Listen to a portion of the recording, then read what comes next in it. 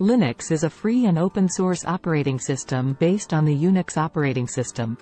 It was originally developed by Linus Torvalds in 1991 and has since been developed by a community of developers worldwide.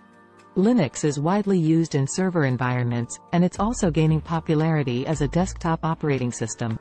Some popular distributions of Linux include Ubuntu, Debian, Fedora, and CentOS. Linux is known for its stability, security, and flexibility, and it's often used in embedded systems, supercomputers, and other specialized applications.